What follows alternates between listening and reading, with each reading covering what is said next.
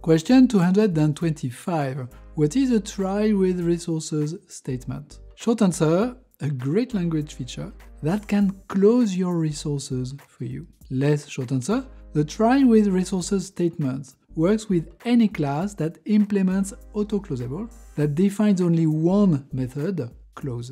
So you can use it with all your classes that have a closed method that returns void.